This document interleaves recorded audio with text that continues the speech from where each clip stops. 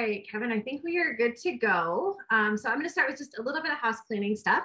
For those of you that haven't joined us before, I'm Tristana Bickford. I'm the department's communications director based out of the Santa Fe office. A couple of housekeeping things. We are recording tonight's session and we will be posting that up on the department's YouTube channel, probably a little bit later this week. I'm going to guess it'll be Wednesday or Thursday before it gets up there, but it will be up on the department's YouTube channel.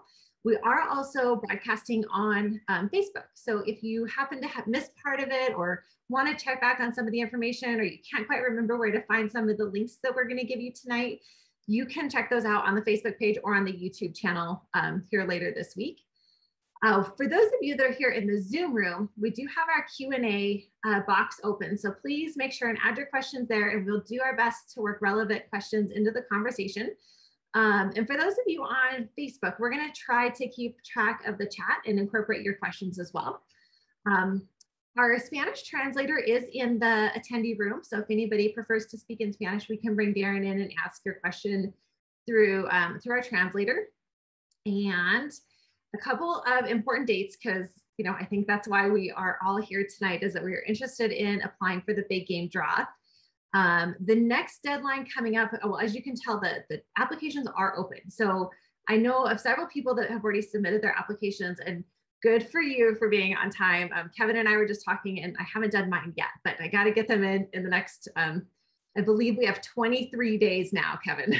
So maybe just under, because we're after 5 o'clock. But we do have our incentive program that if you apply early before March 9th at 5 p.m., you can qualify for our incentives, which range from everything from an external frame backpack donated by Sportsman's Warehouse. There is a federal ammo swag pack. There is discounts to Onyx, and we just got a new partner that signed up today. So I'm excited to announce that later in this week as soon as we have all of our confirmations in place. And then of course, the big deadline is March 16th at 5 p.m. Don't be late on that. Make sure and have your application completed by 5 p.m. at the very latest, because the system will kick you out. I've talked to legislators that have been kicked out, people from the department that have been kicked out. So make sure and have that application done by 5 p.m. And then for those of you that are still out hunting Barbary, Ibex, Javelina, Oryx, or if you're a trapper, those harvest reports are due April 7th. So make sure and get those dates on your calendar. But Kevin, that's the housekeeping stuff that I have so far. And so I wanted to start a little bit with who you are. You've been with the department for quite a while. So tell us a little bit about you and your job, and what does the day in the life of a regional biologist look like? Well, obviously, Tristana, thank you very much. Anytime I get a chance to visit with folks in this session, I really do enjoy it. So thank you very much. As you said, I've been with the department. Actually, today is my anniversary day. So I started with the department on this day in 1999. So it's 23 years and going strong, and having a good time with it. So as you said, I am a regional wildlife biologist, and I've been in this current position for I think about a little over 6 years. I've held different positions in the department, starting off as a district officer, commissioned law enforcement officer, and and then progressed through the department in various different jobs. This job right here, regional wildlife position, it does vary by region, but specifically kind of the general things that we're responsible for, conducting aerial surveys, ground surveys. And again, that just depends on which region you're in. Maybe some are more elk or more deer, pronghorn, et cetera. We do have oryx within my region. So I work directly with White Sands Missile Range, and that may be doing ground surveys or going out on conducting hunts with them on San Andres Wildlife Refuge, which we've been helping out with those oryx hunts this past year. So it's pretty diverse. I mean, those are just quick examples of what I've been doing. Maybe go out on a bighorn sheep mortality on White Sands Missile Range to determine the cause of the mortality, and then report back to our Santa Fe staff, or bighorn sheep biologist, Eric and Caitlin. So again, those are just specific examples, but it's pretty diverse. This time of year, as you know, is we're rocking and rolling with the draw. So definitely get lots of hunters calling in saying, hey, I've got some questions about this unit, this unit. What do you think based on, my preferences, which is actually what we're going to get into tonight on kind of molding what a hunter should be looking for when they want to apply. And that could be residents or non-residents. It doesn't matter from where I sit. So I do enjoy it, and it's rocking on. I've got 1 year to go before I retire. So y'all better use me as much as you can before I go. Oh, we plan on it. Don't worry about that. you know, we were just talking before this starts, and I've contacted you a few times this last year with hunts that I was lucky enough to draw, and just, talking it out and getting some advice. And I really appreciated it. But I wanted to mention one of the surveys you did, I want to say it was about a year ago, and I thought it was really creative, was that you worked with I believe it was the Las Cruces Police Department, and got their drone to go do surveys of ibex in the Floridas. Yeah, amazingly enough, that was January of 2020, right before the pandemic actually hit. It's crazy how the time, and everyone here can probably attest how the time flies. But you're absolutely right. They kind of reached out to us, and I mean, I've had interest in using drones for surveys, and actually done a little bit of research, and I think with the technology progressing over the next few years, I think we'll get there, hopefully sooner rather than later. But it's definitely a fun thing. They were phenomenal to work with. They actually had 3 drones that they brought out. We met at the Florida mountains, like you said, south of Deming, and actually were able to find some ibex. They were able to get some good footage of the ibex as the best one was as we're running over the cliff, kind of around the front of the cliff and then over it. And so it's, like I said, it's exciting technology, and we'll get there eventually. And of course, they were great to work with. Yep.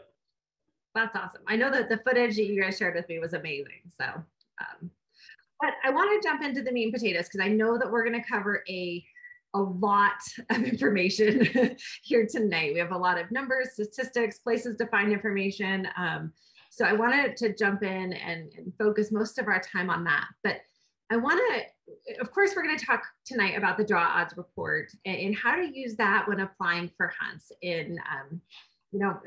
I think it's pretty interesting that you can go in and you can look at it. And I had someone show me a couple weeks ago that there's a pronghorn hunt that if you put it as third choice, you're never going to get it. That it's just not going to happen. But we produce this report annually to help hunters, select what choices and how to put in their first, second, and third choice to make the best educated decision that they can possibly make. And I hear all the time that, people I put in for 10 years and I've never gotten drawn. And I know you also are going to talk a little bit about some of the hunts that may be more of an opportunity that you get to go hunting, even if the quantity of animals might be a little bit lower. So first of all, I want to start off with, where do you find the draw odds reports, and how can you use it to help with your hunt application?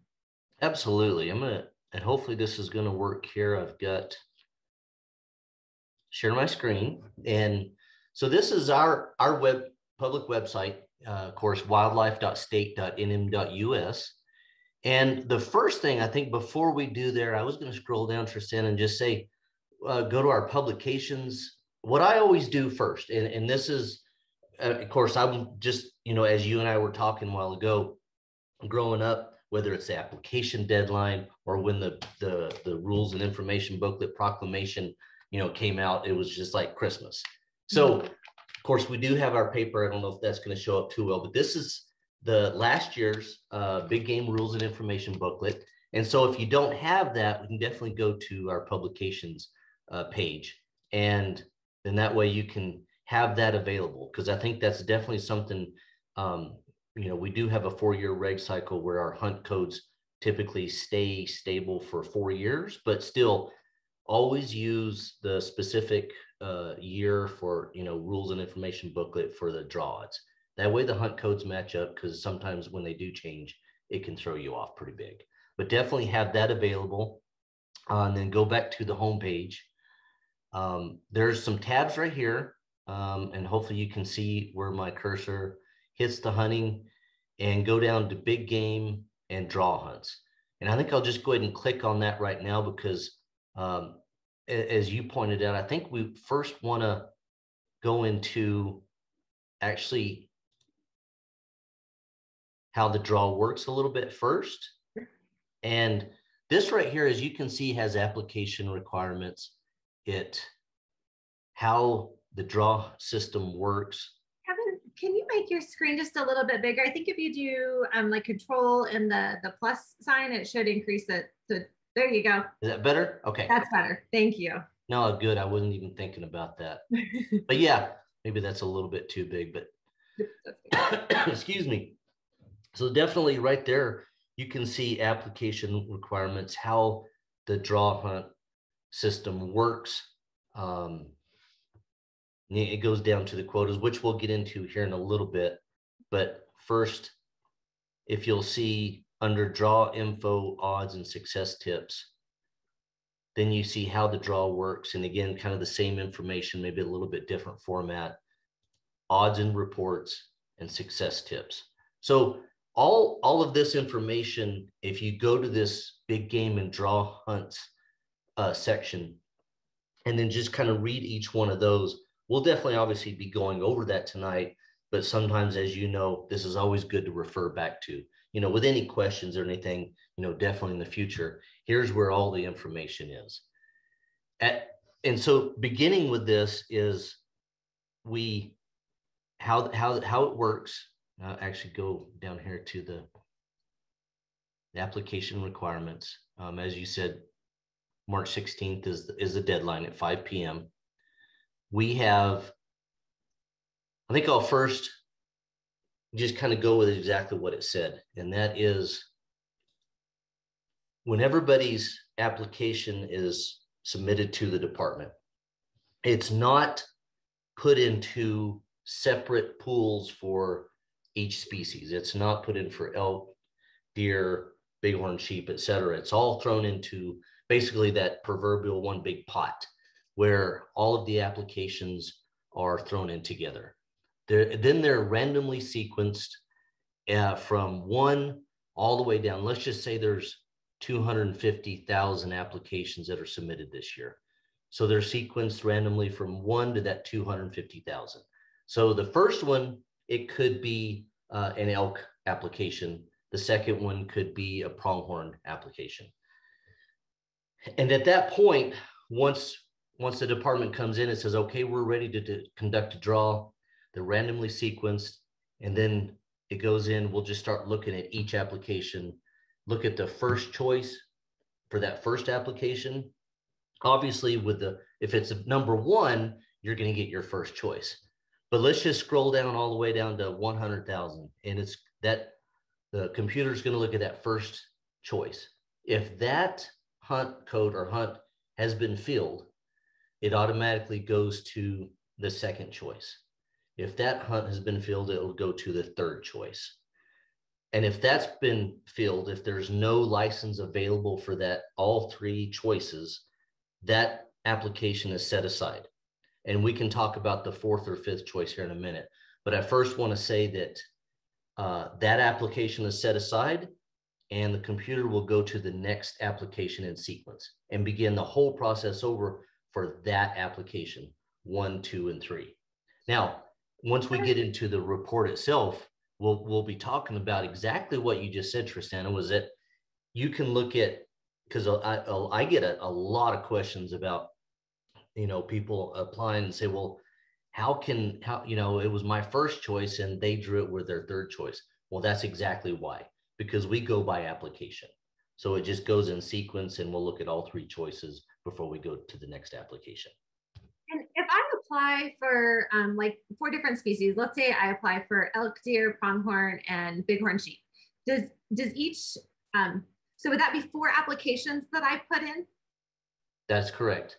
You'll have, and it definitely, for each species, you'll have a separate application, and you'll only be able to submit 1 application per species. Okay. Now, then we can actually, for most of the hunts, deer, elk, etc., you can have up to 4 people on an application. And that is definitely something to consider when we're actually looking at the number of licenses available per pool. And I'll just use a non-resident as an example, that if there's only 3, and we'll show this in the draws here in a second, but if there's only 3 licenses available and there's 4 people on the application and that application's pulled up, nobody gets a license. So that's, again, something I can touch on a little bit later. But one real quick is we have drawing quotas, which this is actually established in state law through the legislature quite a few years ago. And you can see the verbiage here. A minimum of 84% go to New Mexico residents through the draw. Up to 10% go to residents and non-residents applying with a New Mexico registered outfitter. And up to 6% are awarded to non-residents applying without a New Mexico registered outfitter. And again, that's very important when we get to the actual license numbers, because if there's not enough licenses available to apply for a non-resident, in a sense, it's a wasted application, because the non-resident didn't even have a chance to draw that license. And the best example of that, Tristan, is probably our statewide deer and elk license. We have 1 license per year. By this state law, that goes to a New Mexico resident. So it would never go to someone applying to the outfitter pool or the non-resident pool. So again, that's kind of an extreme example, but it's a good one to show there's no reason to even apply for that license. Yeah, that's true. And, I always say that somebody has to draw that license, so you might as well apply for it, because yeah, exactly. What an amazing opportunity. But I should clarify when I say that residents should apply for it, not the non-residents. Exactly. That's exactly right. Is there any preference to, say somebody who has never applied before, or is applying for the first time, or hasn't drawn in a while? Is there any preference in the system for somebody that would fit that description? No, New Mexico is a random draw every year. We have no preference point systems, no bonus point systems. In preparation for this today, I was kind of going over different states' systems, and I was watching one on YouTube about Utah. They even have a hybrid preference point and bonus point system. So it was very confusing to me. I'm obviously very happy to be in New Mexico, where it's a random draw every year. So, and that's something I think is important to point out, that, with these drawing odds and the report that we, produce every year, that is definitely, something in history. And it's not a guarantee based on those reports that, last year it was a guaranteed draw. That doesn't guarantee that this year is going to be a guaranteed draw, because there's going to be a lot of people that, do like me and you study those draw odds and say, wow, this one is guaranteed last year. And you put in, you don't draw it, and you say, well, game and fish, what's going on? Well, that's a good example that other people are looking at the exact same thing, and more people are applying for those specific hunts. So that's something. What I do is I actually like to get several years worth of draws reports, and then look at the history of that to show the trend. Okay, is there more people applying for those specific hunts that I want to put in for, or is it as a downward trend, or is it pretty stable? And using these reports, I've actually been pretty successful in drawing licenses through the years. Obviously not every year, but it definitely, I think, has helped me, especially when we start talking about putting in for those hunts, like you said, is a little bit more opportunity hunts, where you're the opportunity to go hunting versus putting in for the real hard to draw hunts like 16A and D, which, like you said, those are drawing. I mean, it's still luck of the draw. You could get drawn, but statistically, it's going to be pretty low odds. Yep. That's great. We had a question come in about how has COVID impacted the number of people applying for big game hunts. And I don't remember the number off the top of my head, but we were up significantly last year in the 2021 draw cycle. I haven't seen any numbers come in for this year yet, but I don't know. On a personal level, I kind of hope there's not that many people that put in, even though, from a department standpoint, it's a good thing. And for passing down traditions, it's a good thing to have people interested in hunting in the state. Absolutely right. And I'm just going to throw some numbers. I believe it's just increased every year. If I remember correctly, I think last year was a 60,000 application bump from the previous year. So definitely it seems like the trend is more and more people are applying for these hunts, like you said, which is a good thing. I mean, our drawing odds are going down, but I think that's an important point to make, that, I think we need to be, as hunters, a whole lot more available to each other and say, yeah, we need to help each other out in something like this. Yeah, we may not go hunting every year, but we can definitely help out, especially in our jobs. So yeah, absolutely.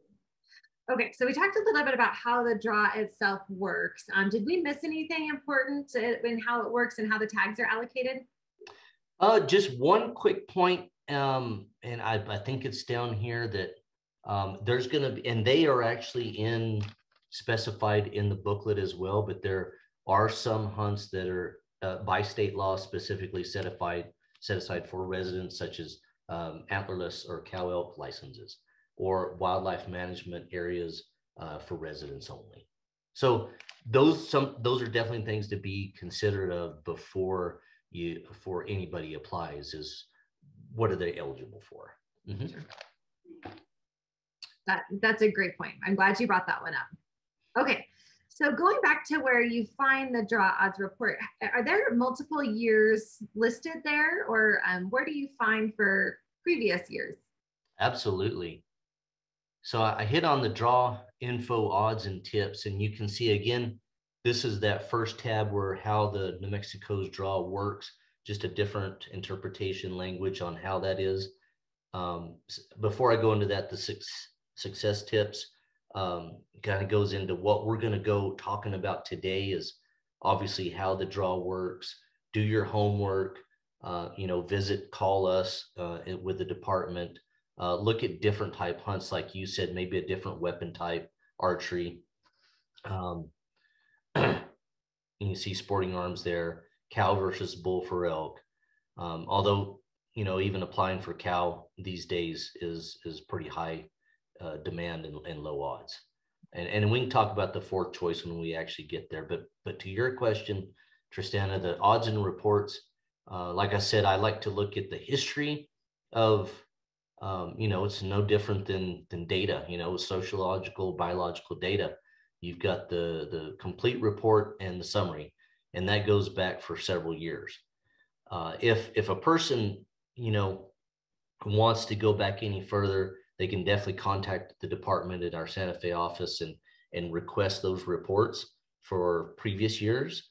And that way they can get a little bit longer trend of who's applying for what specific hunts. Because like I said, it actually does really help quite a bit to see that history and to see how those are impacted. Because like I said, we get more and more hunters applying every year. So definitely it can help. And one other thing, as you're clicking in there, you had mentioned that we have a 4-year rule cycle. And so we are currently in the middle, and next year, so the 2023-2024 hunting season is going to be completely different. You're going to have to go back and look at the current year and our previous year rule and information booklet to match up those hunt codes. Absolutely. No, that's a real good point. So, and again, that's why kind of whenever you're getting all your information together, is just make sure the years match. Because if anything does change based off of that rule cycle, it can throw that report completely off. So it's a really good point. Yes. Yep. Okay. So what's next? We found the webpage. What's your next step? Well, so, and I actually had quite a few people call me this year and actually ask questions about there's 2 documents, and I'll just say these 2 documents up on top for the 2021, the complete report and the summary. And I, like I said, I actually had quite a few calls this year specifically about the summary. And I think I've got, let me put this over here. I've already got it pulled up. So I don't necessarily, I don't really use this report. I think it's good as again, just like the title says, it's a summary. So it gives you a general overview of how many people are applying by pool. So resident pool, the non-resident pool, and the outfitter. But if you can see over here on the right, hopefully everybody can see this, is the post-draw successful applicant information. It actually has the number of licenses drawn for each choice. But Tristan and everybody, if y'all can see, it doesn't have specifically, let me do this right here. It doesn't have what pool drew what. So as an example, obviously Antelope 1-101, there's only 3 licenses available. So based on what we said, at least 84% has to go to residents. Those are all residents, okay? But when you get down to when there's 20 licenses, as an example, it says 8, 3, and 9. We don't know who drew those, residents, non-residents, or outfitters. So I think this is a good cursory to look at this and say, yeah, okay, well, I can look at the number of people real quickly. But what I like to do is actually use the complete report. So I'm going to do something real quick. I'm going to stop sharing this, and I'm going to pull up the complete report. Hopefully you can see that, Tristana. Okay, good. So, and I actually have one highlight as a specific hunt that I want to talk about.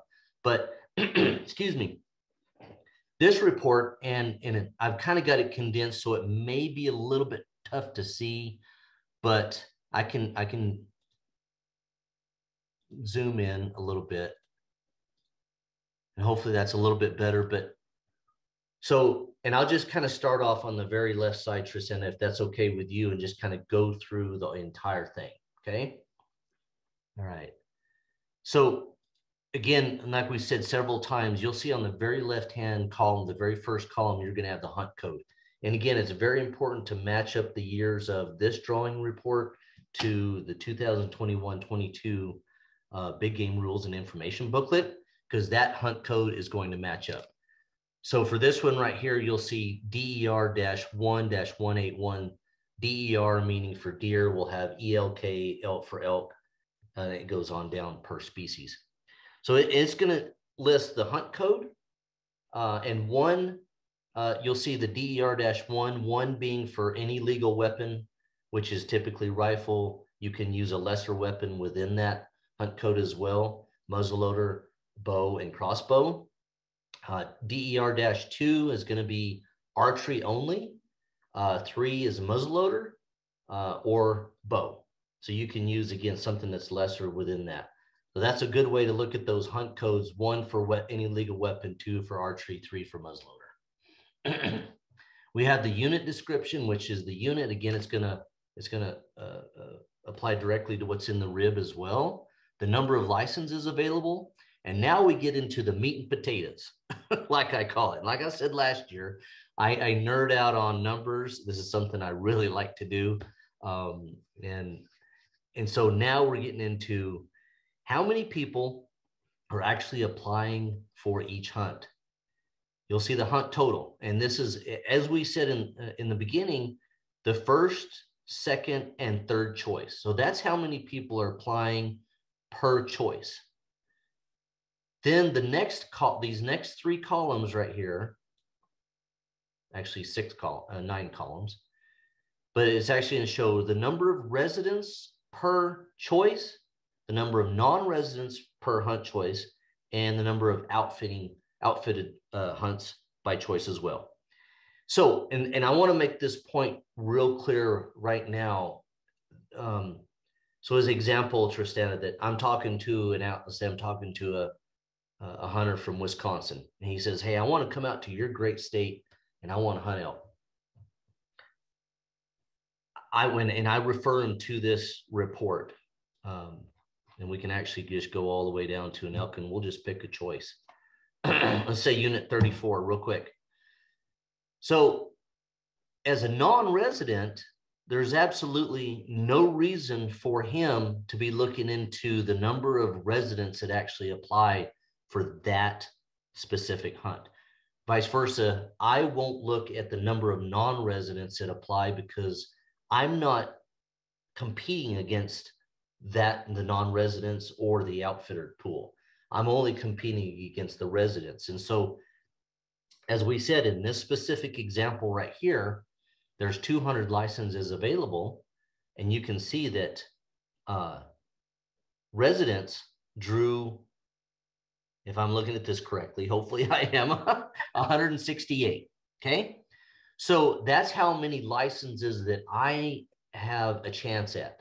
Whereas this hunter from Wisconsin, he has a chance at, see if I can come over here, to 12 total licenses. And so that's a very good point I want to make, is that looking at the number 12 for that hunter from Wisconsin, and you come back over here and look at the number of non-residents that are applying for that specific hunt.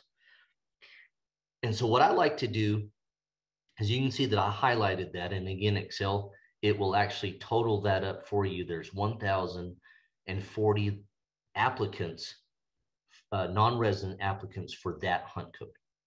So we're going to draw 12 out of that 1,040. Now, you can see here that I'm going to do something real quick, Tristan, if you don't mind me doing something. Well, you're doing that. So the pre-draw and the post-draw, what is the difference in those two number groups? Absolutely. So the pre-draw, again, this is going to be the number of people that actually applied, and the post-draw is going to be the number of licenses drawn for that specific hunt code. And so as this specific example, there's 393 first choice non-resident applicants for that hunt code, 415 for the second choice, and 232 for the third choice. And let's run over here to the right. And again, based on our description of how the draw works earlier, Tristana and everybody, you can see that in this example, 6 first choice applicants were successful. And then 6 second choice applicants were successful, and 0 as a third. So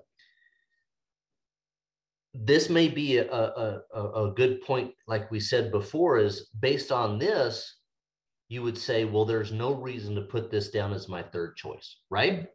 Well, that could be this specific year, because if you go back the previous 3 to 4 years, that could be completely different, where you had more people applying for the third choice. And again, statistically, it kind of works out that way, that maybe they would get drawn on the third choice.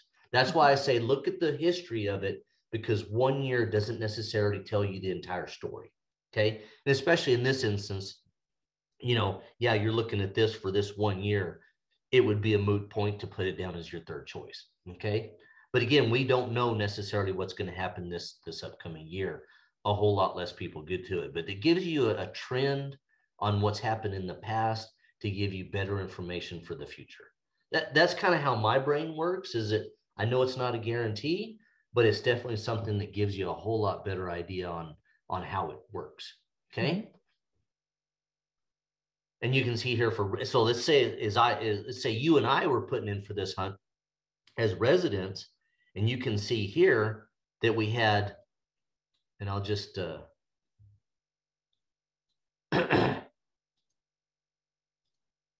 that's not a good color, Tristana. It's not as easy to see, but yeah, you can see that the number of residents applying for this, and obviously this is a very low odds, high demand hunt. and I actually did that a little bit wrong, but 119 resident hunters drew that as their first choice out of 825. Now, before we go any further, I really wanted to make the point, and again, and as much as I really like numbers and I really like math. I am not a high-level statistician, and I admit that on the front end. So there's guys who are talking about this, that you can run multiple scenarios and get your drawing odds kind of narrowed down to something specific. I don't do that because ultimately it's very hard. What I like to do is I like to look at the overall number of applicants and the number of licenses actually drawn. So 168 divided by 2,240. Now, that's not the true drawing odds, okay, statistically, because someone that, let's use this example right here, Tristana, that there's 905 second choice applicants for this hunt code. But some of those people actually drew their first choice. So by the time it gets down to this, they're already out of this pool, okay? We're not competing against those people that actually drew their first choice. Same thing with a third choice. Maybe someone drew their first or second. So we're not at those, again, that's the way I like to explain it to myself and to others, is that's kind of the worst drawing odds you'll have is 168 out of 2,240. Okay. Now we know that the drawing odds statistically a whole lot better than that, but at least if you look through several of these hunts, you can say, wow, well, there's only 20 people putting in, over 3 choices for 10 tags. My worst point is going to be 50% drawing odds, right? But we actually know that that's actually better in reality. Okay. Hopefully that makes sense. It does. It's taken me 2 years of going through this with you before really I'm like, oh, I get that now. So I would encourage everyone to go back and double check this. But yes, that is making sense to me now. Okay, good. Well, and like I said, sometimes I have a hard time speaking what's in my brain. So I want to hopefully be articulate and actually explain this a little bit better.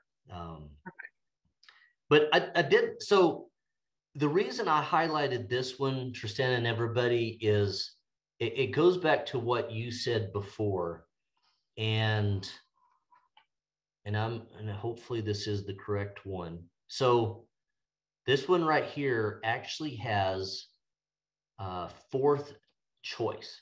Okay. Now, for some species, we have the fourth choice option. And the fourth choice option is you pick a region, and if there's any leftover licenses for that weapon type from your first choice, and if your sequence number is low enough, that you'll accept a fourth choice license, and it may be in any unit in that region.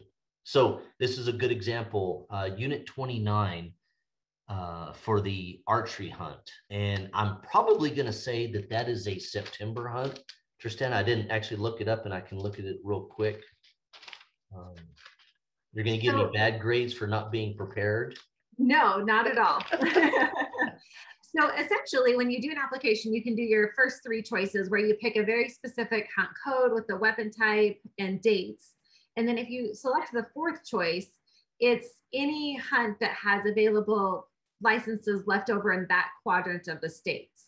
And so in this case, it's Unit 29 had last year, they had leftover tags. So if somebody put that 4th choice, they may have drawn this hunt. It's not, maybe not one that they put as first, second, and third choice, but it was an opportunity for them to go hunting.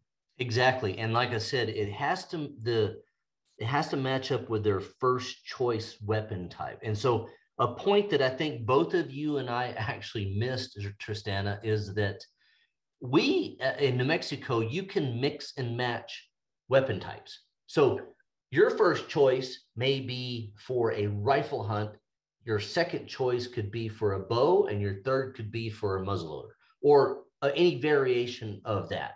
but the fourth choice actually refers back to your first choice. So as an example, let's say me, that, as an example, I've never bow hunted in my life, and I put all three weapon types, rifle choices. Well, I'm not going to draw a bow as on a fourth choice if I check that box. Okay. Or vice versa, whatever that weapon type is. But this is a good example of what you said in the very beginning, is that this could be a great opportunity for someone to say, I didn't get my first three choices. I'm going to put that fourth choice down, and luck of the draw, as you can see here, 71 people actually drew that. So on their fourth choice. Now, again, there's a lot of pros and cons to that from the standpoint you may be unfamiliar with the unit, but I will say that that's why the department is available. You can talk to game wardens or biologists or whoever in the department and get information about that specific unit before the hunt rolls around, and get your leg up before, getting your maps and doing your homework, e-scouting, getting all that information done. And that way you're prepared for the hunt. So if you drew your fourth choice and you never even stepped in the unit before. And so there's definitely resources out there that will definitely help you out. So, yep. So one thing I also wanted to make is, again, any application per species has no bearing on any other application that you submit. So if you, again, if you are lucky in this year's draw, you could draw every application that you submit, okay? Or the complete other extreme is you could be completely unlucky and not draw anything. And again, we're saying last year has no bearing on this year, and each application has no bearing on the other applications that you submit. So, and like I said, it's definitely something that I like. Personally, I like it. It's a random draw every year. So, Kevin, I'm not sure which hunt code you were going to go to next, but I know that a lot of people like to structure it as, maybe your first choice is the harder to draw hunt, and then a third choice is maybe an easier to draw hunt, more of an opportunity hunt instead of an older age class of animal. Can you show us the difference and what those might look like? And you may be getting there and I may be jumping ahead. So I apologize. No. I'm glad you asked it, because that was something that, it kind of goes in line with the strategy, like you said, is doing your homework and getting a strategy, getting a plan, getting your goals set aside before you even start applying, to say, you're absolutely right. So based on, and I know there's a lot of people, I'm not the only one that does this, but in this example right here, I'll just go with this. I'm going to go with the very beginning of them right here. So as example, you could put, actually, sorry about this. You're good. So the statewide deer draw, and again, I'm being selfish in a sense of I'm talking about residents only. So hopefully non-residents out there don't be throwing rocks at me. But the statewide deer hunt, we have one license available. So this is an extreme example. Definitely you could put this down as your first choice, okay? And definitely you wouldn't want to put this down as your second or third choice at all. I mean, this is an extreme example, but I'm glad I wanted to bring that one up, because whoever draws that license is going to draw it statistically from a first choice, okay? It's just going to happen. So don't put it down as a second choice or third choice. So what I like to do is put these hard to draw hunts as a first choice, and then go to exactly what you said, Tristana, was go to some unit, and I'm going to get away from the units I put in for, because I'm going to be selfish tonight. But as an example, let's say the unit 20, I did highlight unit 20, and I've drawn it before. It's a great little hunt. You can see here that I may want to put that down as my second choice, because you can see it's a little bit, it's not guaranteed. It's a little bit harder drawing odds, but it's a whole lot better odds than the statewide deer hunt. Okay. And then go down to, and these are extreme examples, but we'll go ahead and use the unit 29 example, Tristana. This right here, in last year's draw, this was a guaranteed draw. And again, we don't ever want to say that last year was guaranteed, this year is going to be guaranteed. But in this instance, because we had fourth choice people actually drew it, if I had put this down as my third choice last year, I would have drawn this hunt. So these are examples of what you said is you put your first choice down as an extremely, high demand, low odds hunt. And then put your second and third choice are for hunts that may not be where you're going to see 27, 190-inch bucks, every hunt, but you're more than likely going to see deer in those hunts. And then your third choice could be something like this where, hey, it may be a completely new unit that I've never even set foot in, but you know what? I'm going to take that opportunity and learn something, learn a new area, learn, meet some new people. That's the other part about hunters is you go and you meet good people in the field. So these are different examples of what I like to do to increase my odds. And I do that per species. Now, obviously, if you go down to the bighorn sheep example, again, being the extreme example, Tristana, is it really doesn't matter. Just apply. You're not really going to increase your odds. That is simply luck of the draw. You need to have a very, very low sequence number to even be considered for bighorn.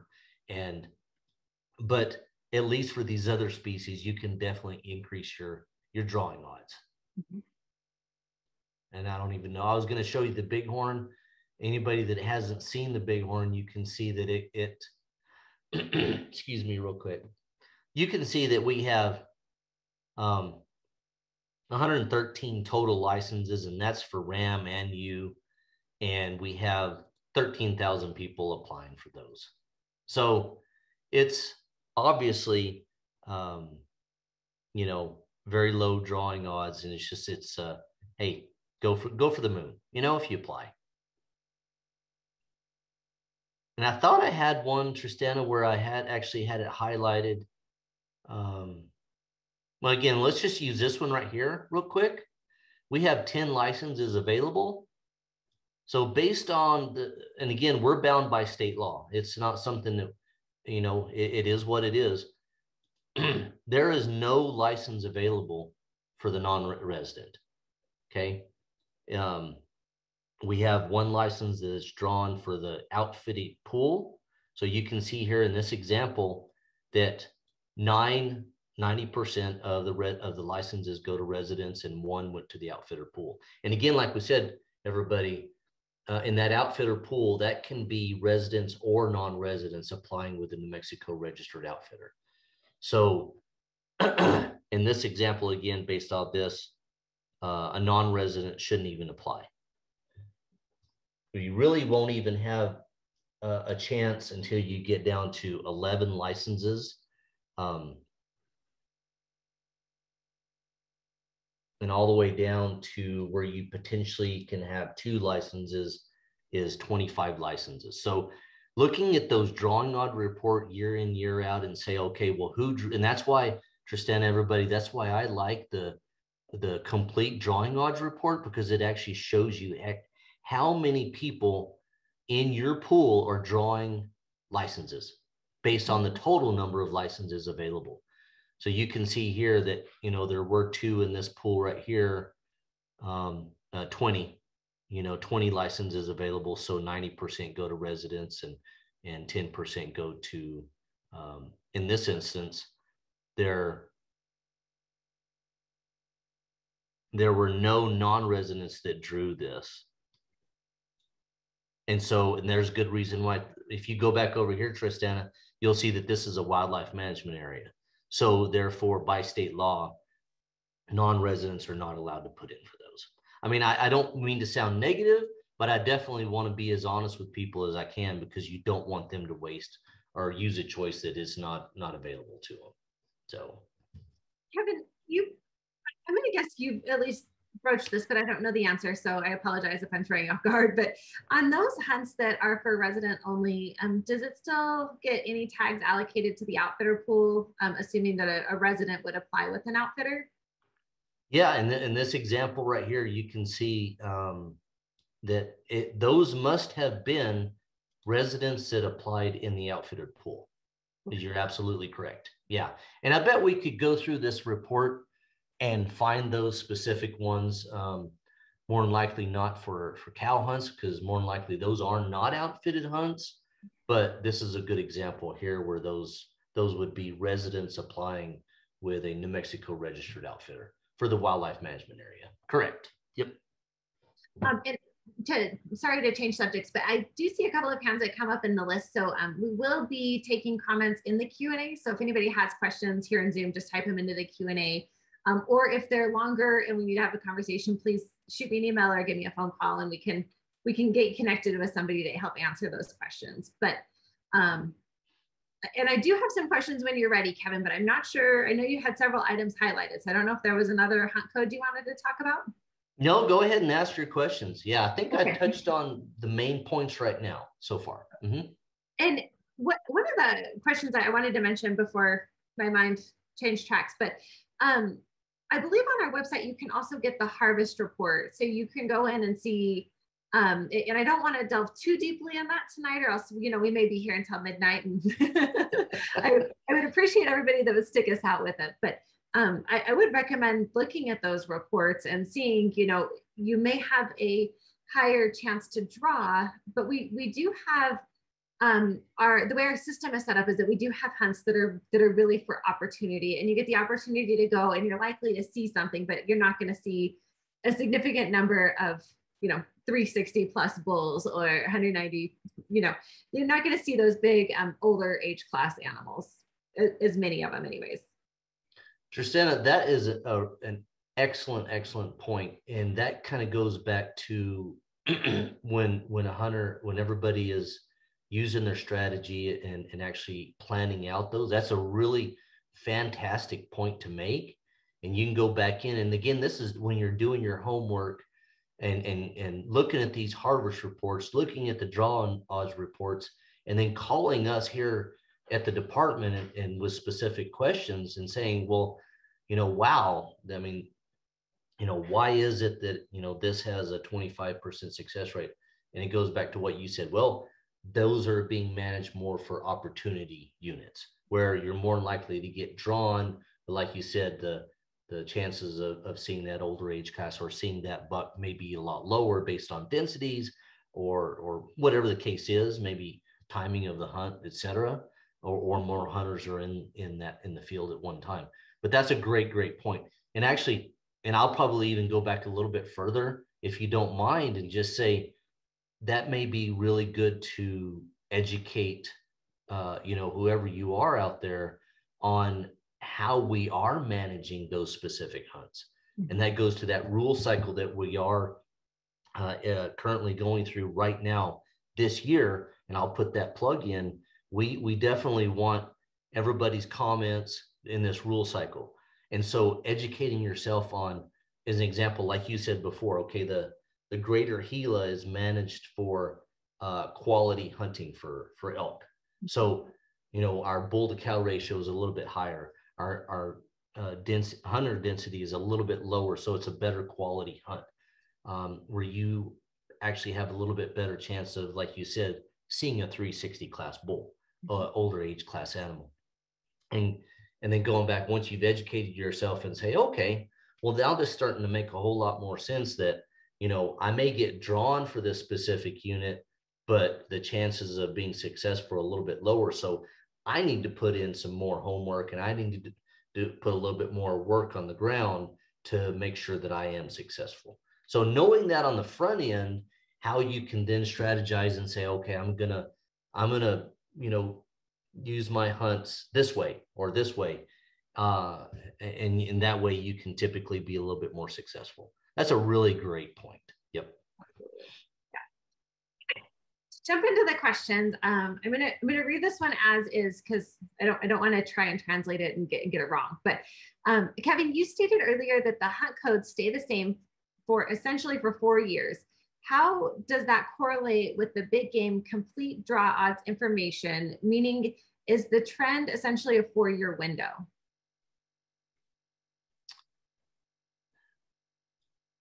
So, well, the hunt code itself, and maybe I'm misunderstanding the question, but yes, correct. It's for the 4-year rule cycle, unless we change something mid-rec cycle, which is pretty rare. That hunt code is going to be associated with that specific hunt in that GMU for 4 straight years. We won't change those for any certain reason. Now, maybe I'm misunderstanding, but in this example right here, Tristana, you can see DER-1-126. Again, we know that DER stands for deer, 1 stands for any legal weapon. 126, that's really for department stand. That's what we use in order to identify that specific hunt. It really has no bearing on the specific, like next year, DER-1-126 in the new rule cycle, as you said, 23-24, that may be for unit 4 because we've eliminated several hunts up here. So the 126 really has no bearing on anything specifically for GMU. Hopefully I understood that question correctly. I think so. And so when you download like the report that you have up, it's for the 2021-2022 big game RIB rules and information. And so it's important to correlate that because we have, I believe there was 4 years worth of reports up there. And so it's very important to look at each downloaded Excel sheet and each rules and information booklet to make sure each year by year matches all the way down. Yes, and definitely, and again, in this specific example, you'll see 2021, whereas our big game rules and information booklet is 2021 to 2022. So these drawage reports are always the first year of that hunting season. So this one is example 2021 to 22. So that's how, like you said, we definitely want to be able to match up the big game rules and information booklet with that specific drawage report. Yes. Yep. Thank you. Okay, next question. Oh, sorry, go ahead. I was going to say, sorry, real quick. In some instances, Tristana, the hunt code's, 99% not going to change mid-reg cycle, but in some instances, we actually do change license numbers. It's very rare. I mean, I'm not saying we do that for a lot of species or a lot of hunts, but sometimes, as something's going to happen out in the field, and we're going to say, oh my goodness, we're going to have to drop licenses or reduce licenses down, or increase. More likely, we're not going to increase, but it's more likely on the reducing end. But again, that's a good point to make, that maybe the license numbers don't match up. If you do have the wrong year, so make sure you definitely have the right year. Mm-hmm. And that person said thank you. So we interpreted the question correctly. Okay, good. So next question, can you comment on the limitations of non-residents applying as a party or attaching applications for 2 or 3 people on an elk permit? Absolutely. And again, I'll actually maybe expound on that a little bit more than the specific question. Excuse me. The most extreme, and we touched on this before, let's say number 1, there's 3 licenses available in the non-resident pool, and the application for 4 pops up, nobody gets a license. Okay. Now, using that same logic, let's say that there are 30 licenses available in the non-resident pool. Okay. But that specific application with 4 non-resident applicants on it, let's say their sequence number is pretty high. And so the computer doesn't get to them until real late in the game. Okay. And at that point, there's only 2 licenses left out of the 30. And that application of 4 pops up, same scenario. That nobody, we're not going to take 2 people off of that application and give them licenses and the other two are not, or we're not going to exceed the total number that is allowed for that pool. So in that same instance, that application is going to get kicked aside and they're not going to draw a license. Now, it actually works exactly the same way as, let's say you and I and that hunter from Wisconsin, along with his son, apply together. Okay, we're all in the same application, the four of us, 2 residents and 2 non-residents. When the computer looks at that application in the draw, there has to be 2 resident licenses and 2 non-resident licenses available for all of us to get to be successful. So in that instance, in an example, we as non-residents only get 6%, then our chances of getting drawn are actually going to be a lot lower as residents. Now, that sounds negative. I'm not trying to be negative. I'm simply going, in reality, definitely look at that, because as I think you and I both know, hunting is a tradition for my family and for yours as well, just talking to you. And so applying with family members, if you know that on the front end, that your chances may be a little bit lower to get drawn, but if you are successful, hey, you're going with all 4 people, and you may be going with your family, maybe going with your friends, because it's that tradition, it's that hunting environment that you strive for, and you want to go with people So that's something, again, you got to, every hunter has to weigh the pros and the cons and understand, well, my chances, again, may be lower to get drawn, but you know what? I'd much rather go with my son, or I'd much rather go with my father on this hunt, as an example. So again, it's not just cut and dried, just specifically with numbers. There's a whole lot of other things to consider, but using this report can actually give you a whole lot more information to say, okay, well, I'll accept this risk based on this because I have other goals, not just to kill that 360 class bull. Maybe it's to go have fun in the mountains and with family, friends, or whatever the case may be. Not all about the numbers. I always think that's such a hard question, because it's, man, I think you're right that it depends so much on your goals. And like for me, I will always apply for deer or elk and some of those with my husband.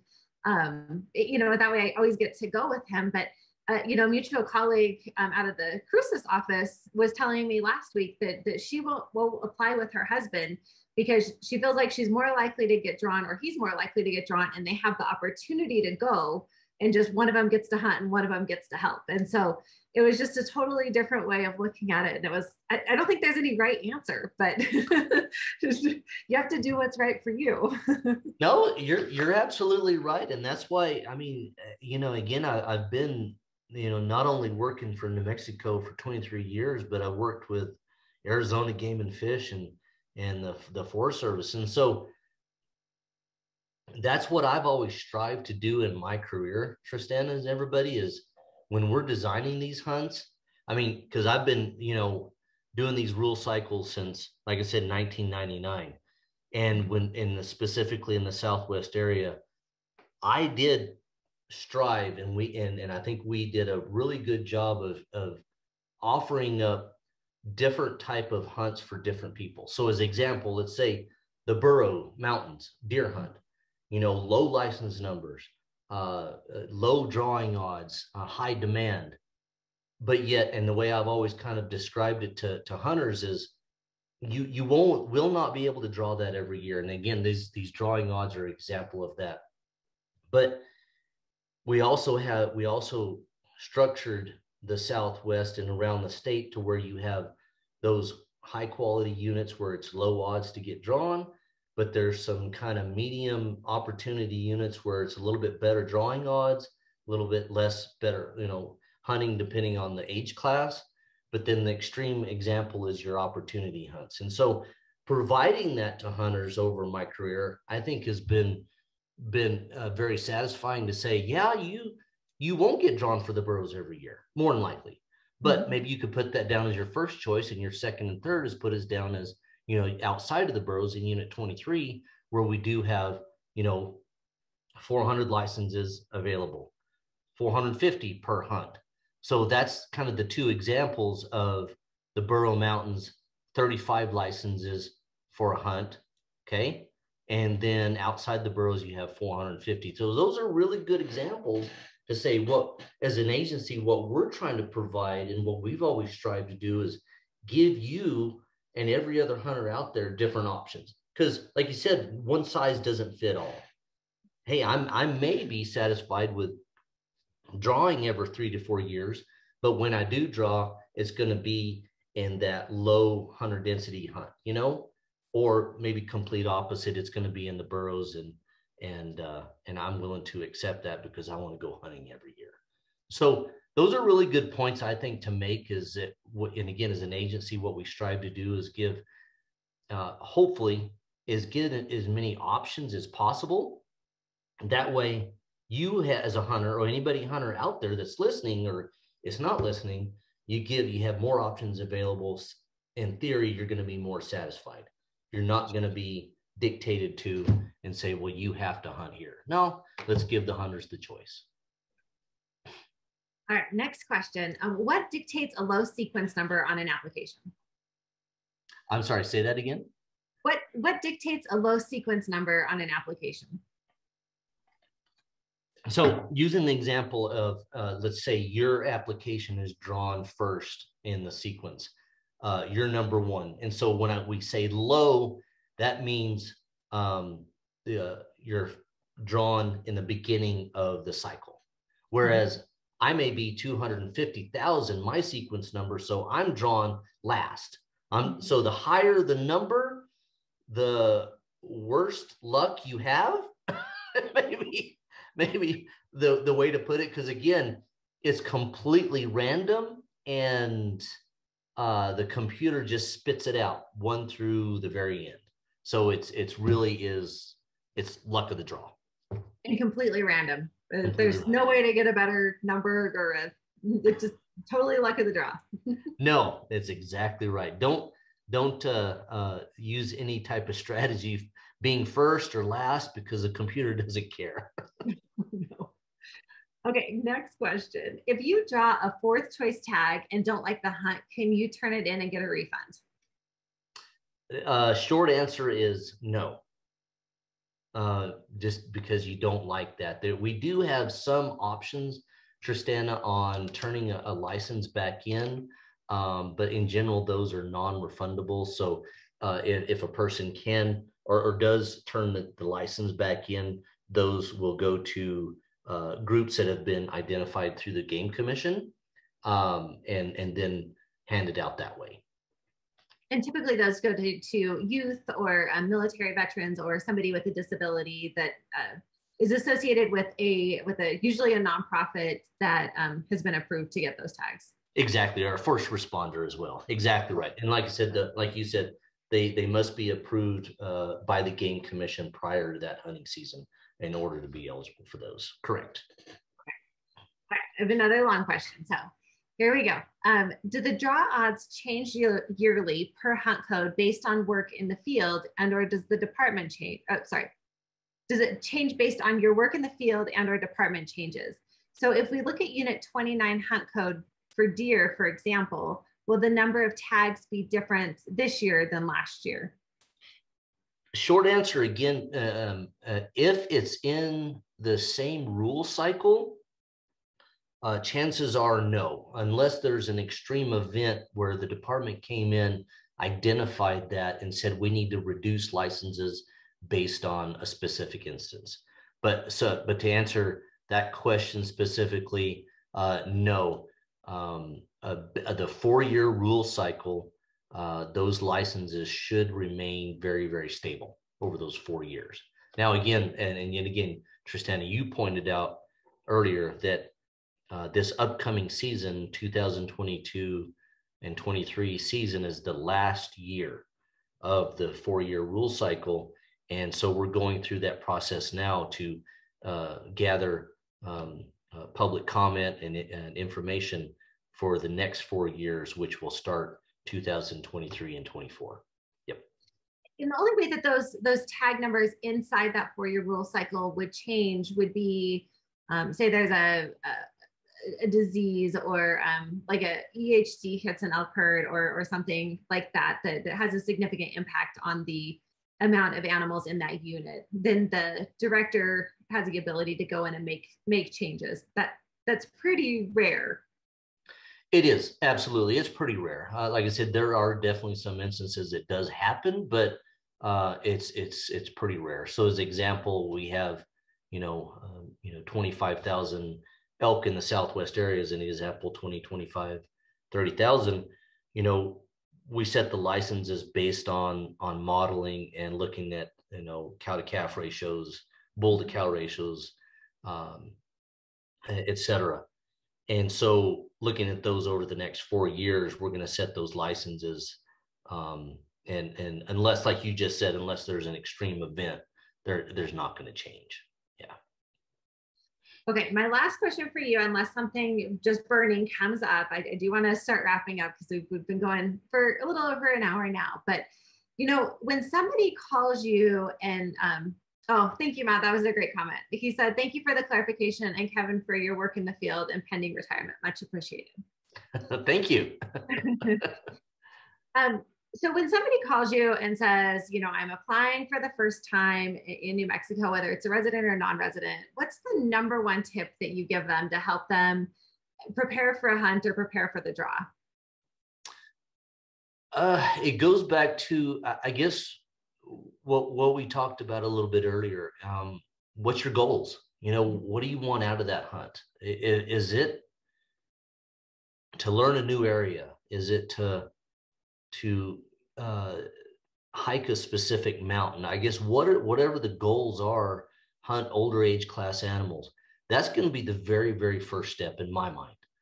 Once you identify what that is, and again, that could be even, what weapon type do you want to use? What age class animal do you want to hunt? Where do you want to hunt? Maybe that's in the desert, or maybe in the boot heel, and then start lining up those goals and say, okay, now I get a better picture in my brain, what I want to hunt, how I want to hunt, where do I want to hunt? And then I start looking at the big game rule and information booklet along with these draw odds. And I think, and again, using your point, which was great, use the harvest reports and say, okay, wow, I'm starting to get a better picture here, but again, that very first thing is going to be, well, what is it that you want to get out of this hunt? Basically, that's the basic question. I think when I came to you last year and said, "I need help with this hunt," you asked me that was literally the first question that you asked me was, what do you want? What are your expectations? So I love that you said that, because that's exactly the word for word what you told me last year. Well, then I passed the test. I forgot all about that until you just started talking, and I went, "Oh my gosh, that's exactly what he said to me." So one more question from Facebook. Does marking a fourth choice on an application affect my overall draw odds for that animal? No, it will not. Again, we'll be looking at the first 3 choices first, and only if that specific application is not successful, where all 3 hunt choices are filled, then that application is set aside for down the road until every other application is looked at in the sequence. And only if there's licenses available at that point will the computer come back in and then look at someone's fourth choice. So the fourth choice has no bearing. So as an example, Tristan, let's say you and I put in for the exact same hunt codes. You put in for the fourth choice and I don't. It has no bearing. You don't have a better drawing odds or worse, vice versa. I don't have better or worse drawing odds. Thank you.